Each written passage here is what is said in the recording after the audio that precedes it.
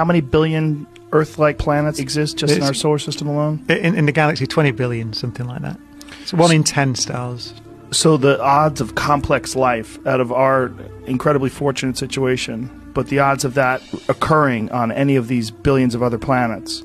We don't know, but let's say the Earth is... Let's say it was on the fortunate side. We're talking about, give or take, 4 billion years, right? From the origin of life to now. And we have a civilization now. And we've had it... Our species has been around, what, 250,000 years or something? So it's just now, basically. So let's say 4 billion is on the fortunate side. Let's say that it was double that, or triple that on the average. Suddenly, that's the age of the universe, right? That's a third of the age of the universe it took. So how many of those worlds have been stable for 3 or 4 billion years?